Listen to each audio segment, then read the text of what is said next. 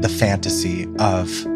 sex with a child is kind of the idea of barely legal pornography. We still live in a world where child sexual abuse is a massive issue that is affecting so many people's lives. And so part of what disturbs me about this genre is the lack of sensitivity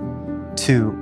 what's going on in our world in order to recreate what are in the real world devastating, traumatizing, life-destroying moments of abuse and recreate them in this eroticized context and then use them to lure in viewers and intoxicate them